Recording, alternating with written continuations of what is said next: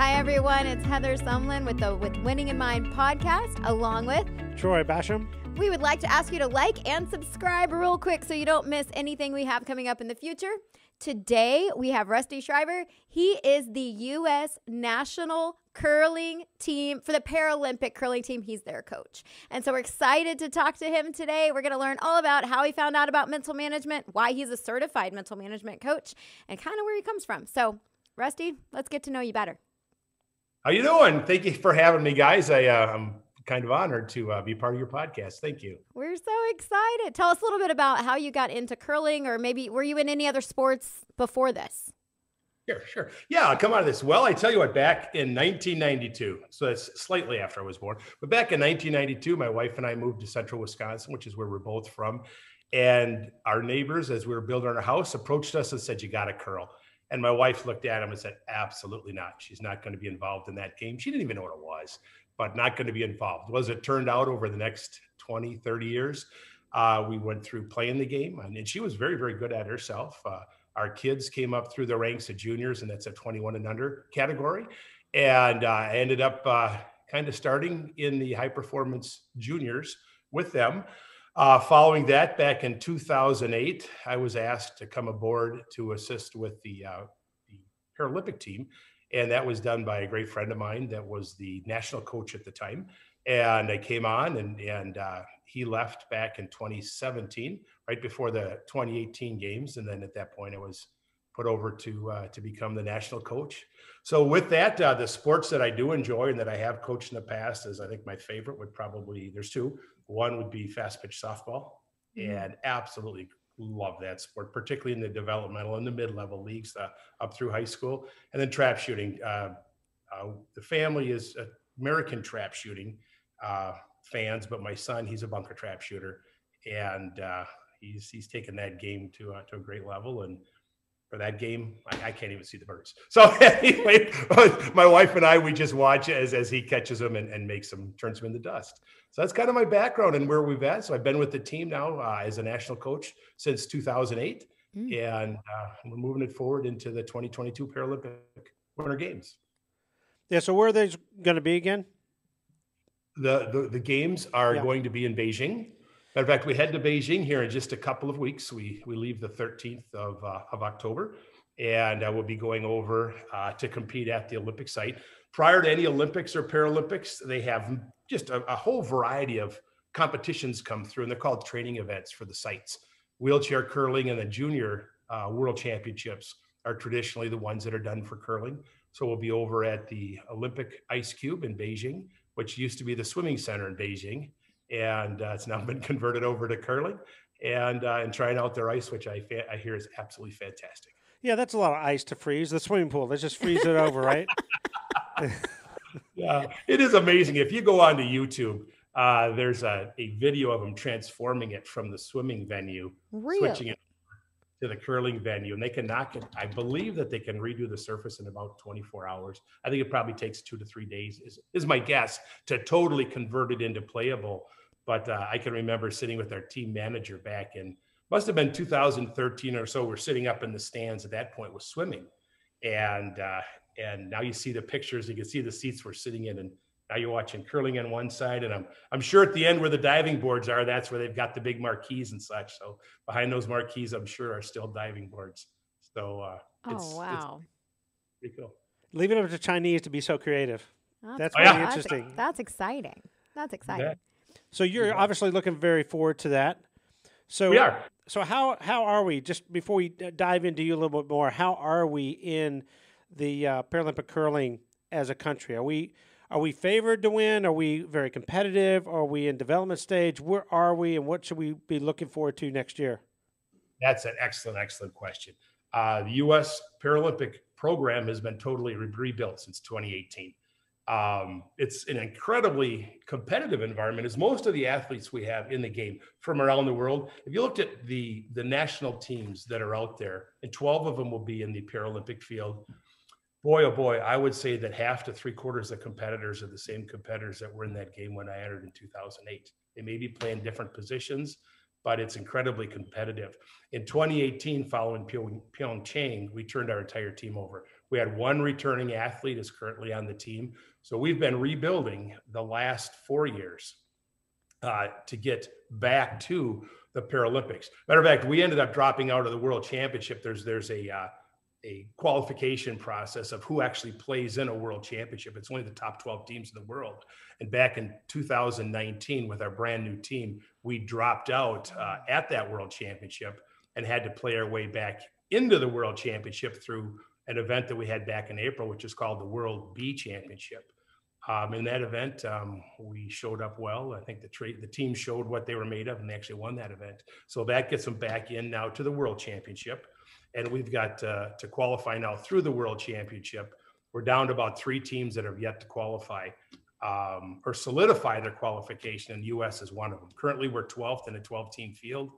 We could get bumped out to 13th, but we could rise ourselves probably up to about 10th. Again, where you fall into the field doesn't matter. You make it, now you play the game. So that's the long answer to your question. So where are we? We've been building. Our team right now is absolutely phenomenal, possibly and arguably the best team we've ever had. But they've got one more event that they have to participate in starting the 21st of October, and that is the 2021 World Chair Championship. So a favorable finish there, either beating Italy or coming in 7th or better, will solidify our ticket into Beijing. Sweet. Awesome. So now we got to watch. I'm optimistic. I think we'll do it. This team is unbelievable. And we'll talk about them later as we go through the mental management application, and we'll talk about them and their adherence to this. But I've got all the confidence in the world in this team, and so do they. So it all starts with leadership, and who better to lead than Rusty? That's right. There we go. There we go. That's I don't know about that. We've got a great staff. We've got an absolutely fantastic staff. And he's humble. Yes. I don't know about that. But anyway, what it really comes down to is we had a team that after the 2018 rebuild, that they totally bought into the program. Thorough evaluation of where we were, looked at our strengths, we looked at our weaknesses, we looked at what we had to work with. We went through the entire program, and basically in the business, we considered a SWOT analysis. Well, we did that for our team. That's required actually by the US Olympic and Paralympic Committee in their quadrennial training plans.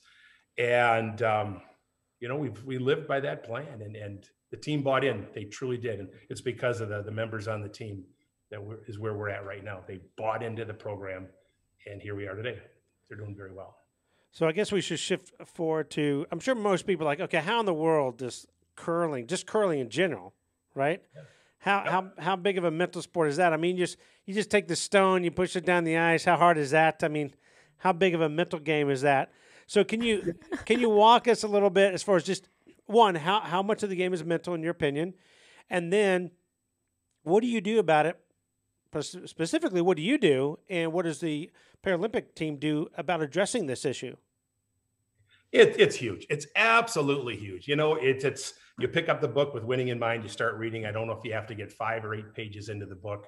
Boy, and here's that 90% mental coming up. You have seminars, you have training events.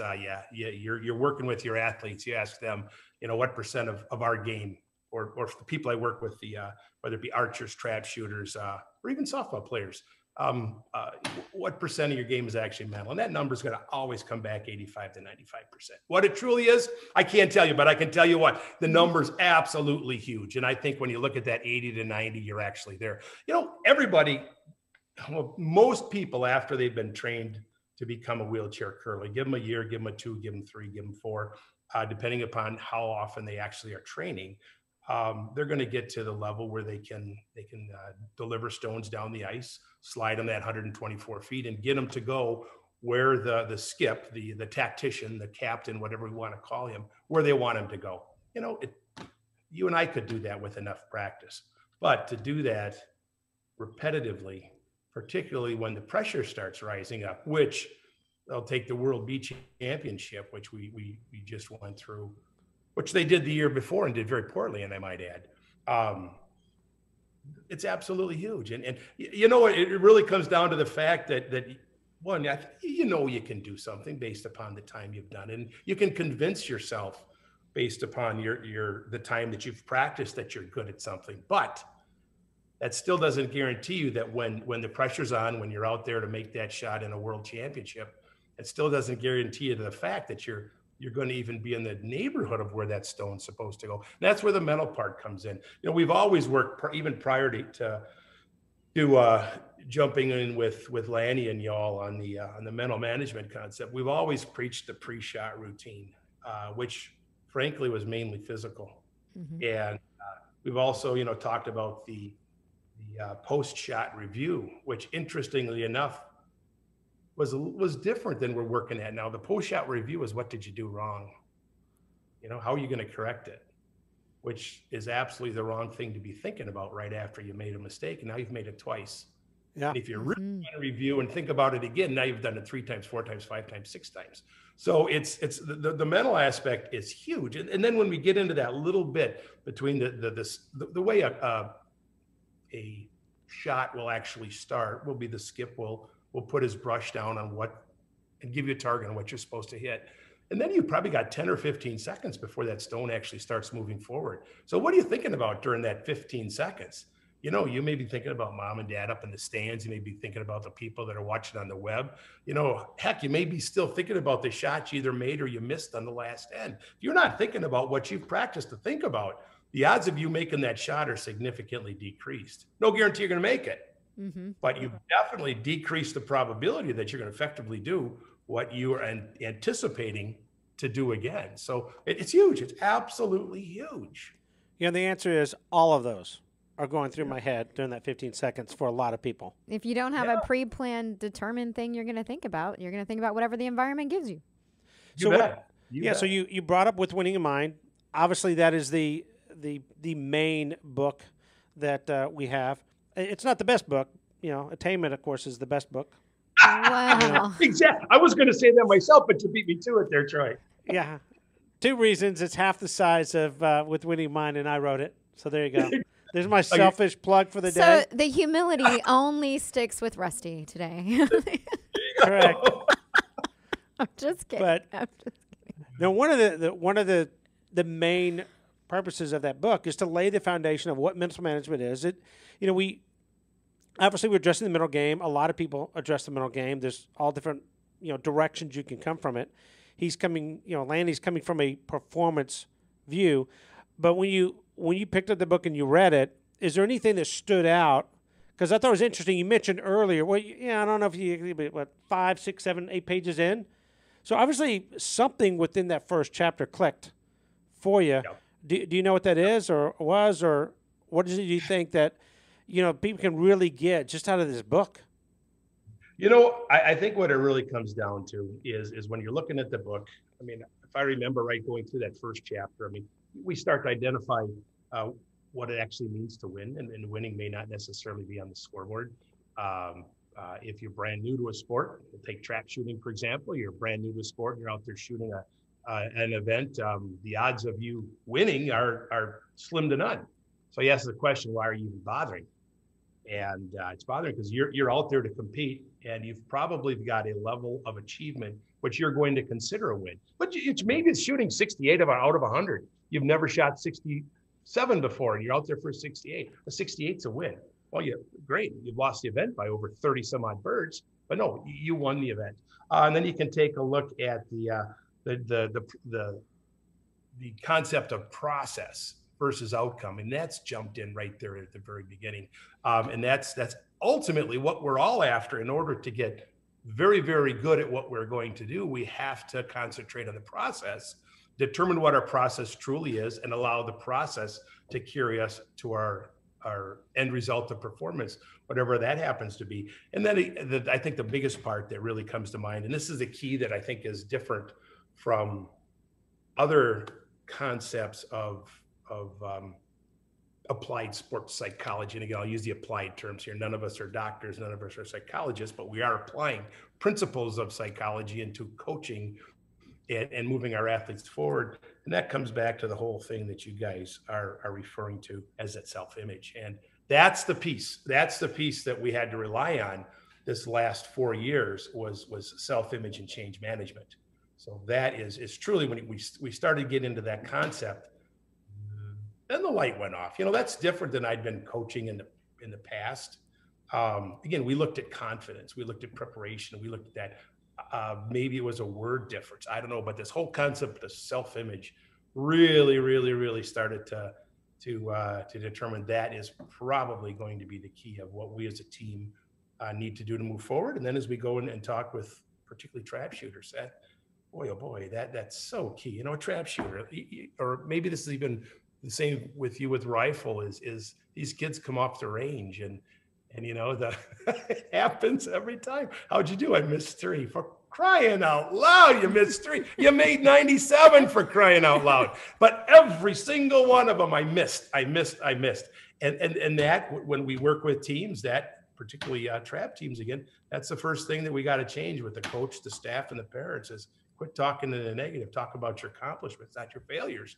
And spectacular. So anyway, one chapter, it probably just took me longer to summarize what we picked out of one chapter than actually reading that chapter. But that's really what got us interested and got me to pick up the phone and call on down to Texas. So how long ago was that you read with winning in mind?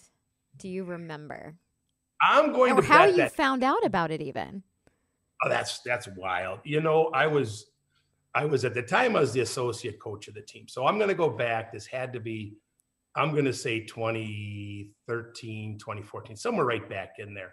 And we didn't have resources provided at the time for any type of sports psychology. Matter of fact, this is the first, well, I can probably tell you we're probably at the end of our 2-week period where we finally have got any type of sports psychology access to true psychologists. So it's been a long time in the coming, and it's really been a funding thing. And that's a direct correlation to the increased emphasis on Paralympic sports from the US Olympic and Paralympic Committee. So they're doing a tremendous job supporting our Paralympic athletes now. But anyway, so I went on the internet, which, you know, I don't think it's a fad. I think that's going to stick around for a while. So anyway, went on the net and I just started looking at sports psychologist stuff. And somehow an article popped up, and I bet you the article is probably from the American Rifleman. And I wouldn't be surprised if that went back into the 80s, 90s, 2000s, somewhere in that. It was an old article, and it talked about Lanny and what he was doing as a shooter. And I'm pretty sure it was an American Rifleman. And so then they had a name on there, and I don't even know if the telephone number worked anymore. I don't remember, but it didn't take 5 minutes and do some Google searches and popped up, and I ended up calling down to the business and who answered the phone but Lanny. So we ended up talking on that several times and trying to figure out a way that within our budget we could make this whole concept work. And you know, we had some good discussions. I think at that point is when he actually referred the book to give it a read to see if it's anything we're interested in, which I did. And several more phone calls. And then the famous line, are you looking for information or transformation? I mean, there you go. He dropped that one on me, and we were definitely in transformation is what we were after.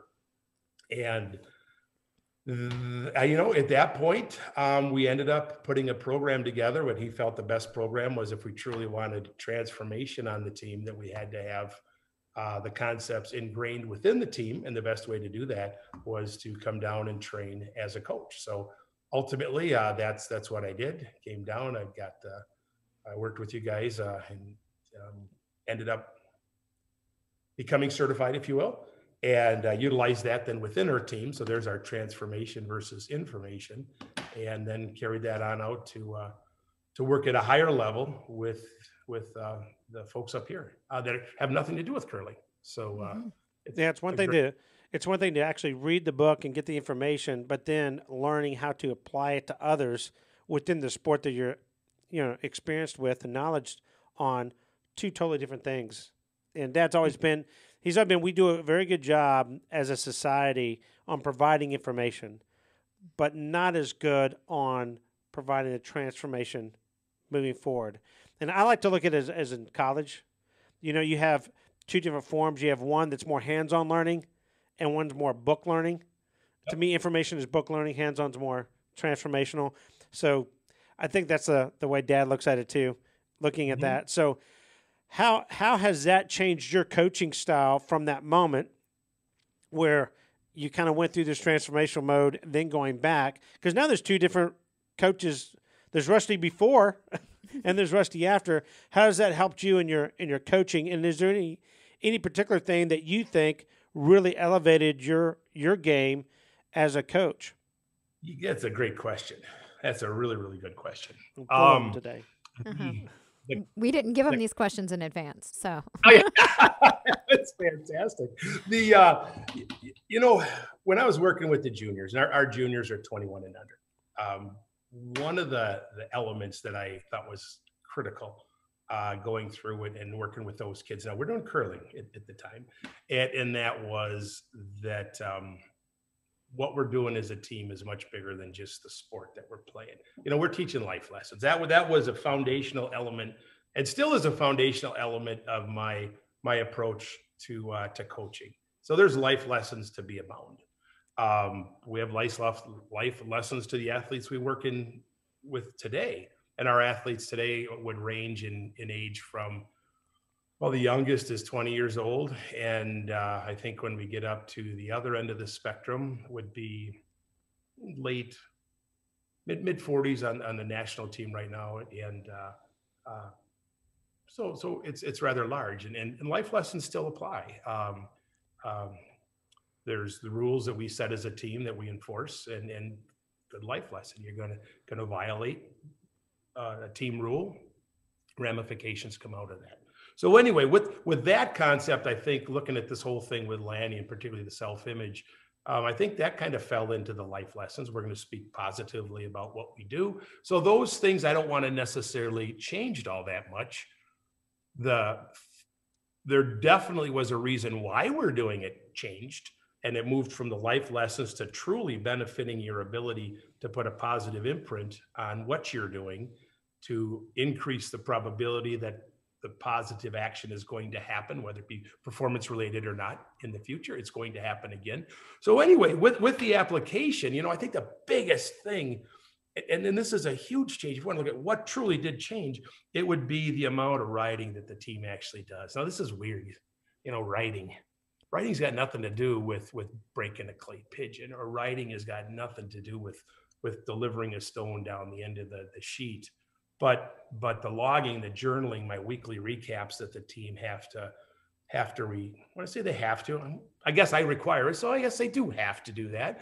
The weekly recaps, what'd you do well? What'd you learn? What are you going to do different next time? That summary, that is ingrained in our team, and that's ingrained actually in this whole positive imprinting. So in maybe in summary, to really, really answer that, how did it change?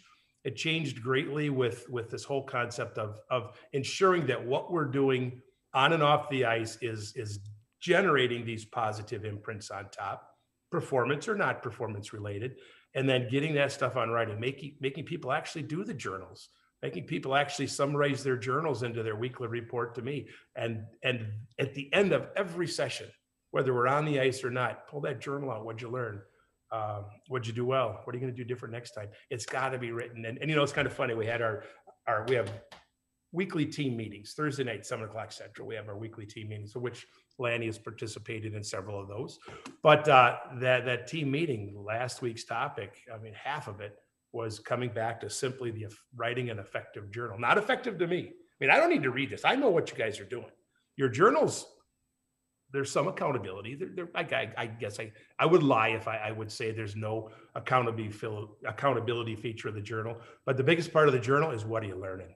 Why you're taking time to write on a piece of paper. You could pick up and tell me on the phone what you did. You could text me in 140 characters or less what you did. I don't want to see that. I want to see a written report documented. What'd you do well this week? What'd you learn? What are you going to do different next time? So that you become a better athlete on the ice and you become a better person off the ice. So that is the big concept, really getting into the journaling, even though some of those things we've done in the past, but we're definitely doing it for a different reason. So you know who you can thank for that journal, right? Well, that's obviously if Troy wrote attainment, I'm sure that this was one of his projects also. It was absolutely one of his projects. It was. Heather, I thought we were going to you. No. I thought we were going to you. No, it was the first project that Troy did.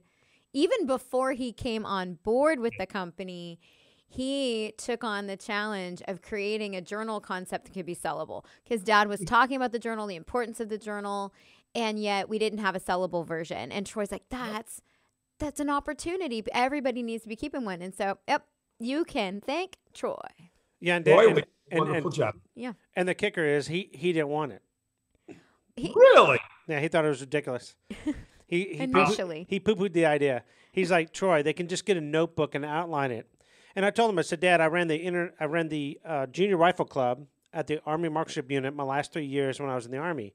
None of those kids liked outlining it. Do I have to outline it? Yeah, you have to outline it, because if I go back and review it every Tuesday, I want to go to a specific section and read it. I want to know where it's at. So you have to outline it, and then they're required to record it throughout the week. And if they didn't do it, there were some consequences. And so no one wants to outline. They just want to fill in the blanks. Yes. And I said, so, and if they're going to buy a notebook, wouldn't you rather buy a mental management notebook instead of just a notebook? So he says, well, whatever. And so. And today it's our best-selling product next to With Winning in Mind. Yeah. Now, how many different colors does that binder come in for that notebook? Well, you can thank Heather for that one. She's the one that decided. I said, this has got to be a Heather contribution. She's like, how many colors are in the rainbow? I want to go for all colors here. And so we've narrowed it down to, I think, 7? Yeah. Well, every time we order, there's like a different version of the color available. So you got to, sometimes we're having more colors, not necessarily because we wanted them, but because that's what was available. But I kind of like the teal and the pink and the purple and the royal and things like that, Yeah. And there's not like one color that's just a dud. They all sell pretty well. I mean, obviously, black, blue, red are your most common because people favor those colors. Black's kind of the neutral color that everyone, likes. And then you have your people that are, I'm a Cardinal fan, so they want red. I'm a Cowboy fan, they want blue, that kind of thing. So you have that. But within sports and within certain areas that we work in, certain colors appeal more than others. And so we haven't been able just to get rid of like purple or pink or teal, because there's still a good amount of people that love those colors. Sure. But when we first started out, that performance analysis, when it first started, was $60. It was a full kit. It was a kit that you would buy with tear-off sheets, and you would put it into a storage binder, and it was a great concept. But then people would lose their sheets, right? And then it became a struggle. So we went to. Well, two things happened. One, people complained because the binder was a little bit too bulky for them to put in the equipment bag. I'm sure y'all in curling, y'all have equipment bags and that kind of stuff. So anything that adds more weight is just not helpful. Anything that adds more bulk, not helpful. So I don't want it. We work with a lot of golfers, and they're like, look, I just want to put in my bag, so the thinner the better, the lighter the better. And so ultimately we, over the years, went to more of a, quote, traditional journal-looking thing. We still have a lot of people that they love the storage idea concept. And my view was, you write in the sheet, you tear it out, you put it in your storage binder, and you're good to go. And then now people are just like, I just have different, a row. Imagine your bookshelf behind you's got just a row of different PAs. Wouldn't it be nice to go, hey, there's 1990. I'm going to pick that up and look through it. So people can go back and relive information. And there's a lot more to that performance analysis than just what we're talking about with imprinting. If you want to get over a slump, the fastest way to get over a slump is to go back and review the sections of what you were doing well when you were doing it. I bet you'll find habits and attitudes that you don't possess today that you had in the past. Well, if you don't write them down, how do you know this? You don't. So yeah, that was a nice little fun journey my first year working with the company. It was so cool. It was so cool. Yeah, our guys still use them. Some keep it in a notebook now, but those that started with the journal, our team Skip, he still buys his red journal and has me pick him up one when he needs it. They're fantastic. Yeah, I mean, it's not our biggest profit margin, that's for sure. It's amazing how to get what we want with the cover that we want it. We're forced to go overseas. And so we're, that's just another expense that you have with shipping and that kind of stuff. And then we wind up ordering a bunch of them, and it fills up the storage facility, which I think is great. Sorry. Because every week you see cases moving every week. So, yeah, who would have thought some little thing that Dad made us do when we were younger? I mean, if you wanted to shoot, you had to keep a journal.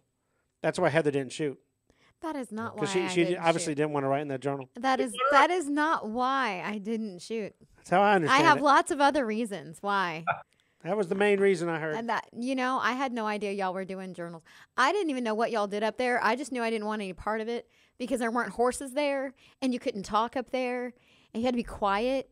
And I don't do well being quiet, apparently. Yep. And the equipment was very heavy and I'm not. And I just, the idea of having to carry all that equipment. But you're talking about, Not gonna- segueing back to Rusty, you were talking about having a new team, up and coming team, by implementing something like this, and everyone on the team knows that everyone's riding, and their performances and focusing on what did I learn, what am I going to do about it. So therefore, if I want to go talk to the coaches, I don't have to go off of memory. It's right here, because I'm sure there's periods of the year that you're not actively with the team, so you might have to correspond them, remotely. So here it's like, how hard is it to take a snapshot, send it to coach?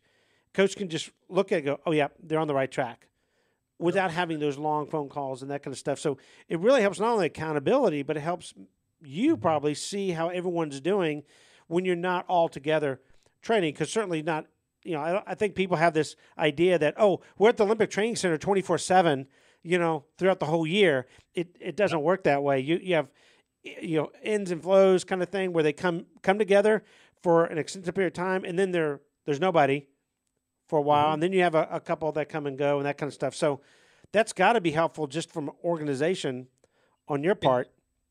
It's huge, and you hit the whole training concept. From us on a training calendar, we'll generally take like an April or May to June off. That would be considered either the end of the last season or it would be the very, very beginning of the new season. Somewhere between April and June, we'll select our new team. Generally have people returning. Right now, it's everybody returns from the prior year's team. They simply are at a level that they're not going to get picked off at the trials. Then after that, just start your monthly camps. I mean, you're looking at, you'll have a 3-day to 5-day camp in July, August, September, October. You start looking at competitions going into the October, then continue that schedule up through the World Championship or a Paralympics that happens every 4 years. World Championships every year, which would be generally, it looks like most of them in March now, used to be February. So February and March. And then the other training that we do is they've got their personal training. So that's all the team training. They've got their personal training. We've got weekly meetings that happen Thursday night, and truly Thursday night, almost 52 weeks a year, Thursday night, 7:00, we have online meetings, which we do a curling simulation as well as discussions, administration, whatever it happens to be. And then we have our Sunday night report, which kind of ties everything together, which except for those 2 months, that Sunday night report ties everything together that they physically have done, the game related that they did or did not do, the mental training that they did throughout the week, and then the concept of the strategy portion of the game. So there's a video that'll cover for that. There's so much that can be done off the ice that, we can train 10 months a year, even though most people only have training, actually have ice available about 6 months a year. It's just starting to come into play. Something that can keep everything documented is critical. As I need to have something to look at. I only see these guys' faces now. Let's just say 5 days a week or 5 days a month, but 60 days a year, and that's you go back 2 quads ago. So you go back even 1 quad ago, you're probably down at 25 to 30 days a year. Prior to that, it was probably closer to 15. So that's the difference that as the sport has changed, the requirement of that our athletes has had to change with it. But still all those days we're not together. document it. Tell me what you're doing. So is it fair to say the journal's your favorite product, or do you have another favorite mental management product besides the journal and with winning in mind? Well, I got to say, of the products you got, it truly, the journaling, I really love that. I really do. The athletes may not, but one of them's now, this is a good one to discuss. I mean, and we'll have to talk to you. One of them now is just sending pictures of her pages, which I think she just started here a couple of weeks ago. And I think we've got to maybe go back and look at that, because I think she's missing to tie it all together. What did you learn? Okay, these are your actual journals from each practice that you did or each day that you completed. But that tie-in, what did you learn? What are you taking away from this week that's going to help you 25, 30, 50, 100 weeks down the road? That piece is missing. So I think we've got to go back and take a look at that. Granted, it saves a lot of time, but it's not wasted time. That's probably the rehash is the most valuable. So yeah, I do really think that the concept of journaling is critical. The concept of the performance analysis is critical. The personal coaching session, that's the one piece, I guess I will throw that in there. Every athlete we have has got 1 hour scheduled with me monthly. And that against 10 months a year. Now, whether we use the whole hour or not is sometimes doesn't happen. But I reserve an hour a month for each one of my athletes on a schedule. And we sit back and is when we cover everything that's happened. What do we see? What do I see as their strengths, their weaknesses, areas they need to concentrate on? What questions they have for me for personal improvement, changes in the games, changes or clarifications from the prior night's meetings or strategies or whatever it happens to be. So that I think that is probably as important. That's something I did not do prior to working with the mental management side and with winning in mind. But the personal coaching session, reserving that time and actually meeting with each individual athlete, what I think was a game changer. If you want to be on the curling team and Rusty's in charge, you're going to have to be self-accountable. So there's some accountability. So you bet. Right quick before we end this session here, how much is curling growing as a sport in this country, and where do you see it moving forward? As a whole, curling as a whole, not just in the para, but also in the able body. How do you see that moving forward in the future? Is this a growing sport? Is it something that is we're in America, Troy? It's just not going to grow. Because I'm sure most people like me, they're probably like, curling, people do that, that kind of thing. So where do you see it in the U.S.? Because I've actually been guilty of watching curling in the last 2 Olympics. I think you have probably more to do with that than anything else. And we've had some success in the Olympic Games, right? So it's not like we're not competitive. But where is it going in this country? Are we growing? How's it looking in the forecast? And I'm going to reword that just a little bit. What's happened over the last 8 years due to the Olympics? And maybe we could even carry it back to the last 12 years. But curling used to be this little obscure sport that you played up in the upper Midwest, Minnesota, North Dakota, Wisconsin, obviously, a little bit in Illinois, a little bit over in Detroit or in Michigan, and then out east. So it was this obscure little sport that, some other clubs throughout the country. I don't want to short them, but you had 2 strongholds, the Northeast and Wisconsin, Minnesota. Well, I tell you what, when this thing hit the Olympics, it went absolute gangbusters. The events that were being held by the curling centers to have learn to curl events or having events tied into Olympic viewing parties. I mean, it was standing room only, and I truly mean that. Then that has rolled out to curling falling into areas where it doesn't even exist. There's curling right in Dallas. We're going to travel to Beijing here shortly, and we're flying out of LA, and we'll be training at the brand new LA. I'm going to call it the LA Curling Club, and that's not the name of it, but the curling club in LA, brand spanking new. Phoenix, I said Dallas, Jacksonville, Florida. All these hot places. Well, that's it. What you've seen is the same thing that happened to hockey 20 years ago. This movement of the northern tier states in the United States and Canada, and this push south where, frankly, all the people live in the winter. And they've taken this game with them. due to the popularity that was generated by the Olympic telecasts, and it's pushed into all of these new strongholds. And the growth is absolutely phenomenal. And that's been a growth that's been going now for the last 12 years or so, and just continues into areas that they're not cold areas, they're hot areas. They're not curling strongholds in the past, but either the people of the sport have reached them and they want to play it. So the growth is absolutely phenomenal. So the next time you come to Dallas, you're going to take Troy and I out curling, and you're going to teach us, right? We can do that. We can take you on out there. I tell you what, we'd have to film it, Troy. I think it would be fun. Yeah, I'm sure people they'll get a real kick of that.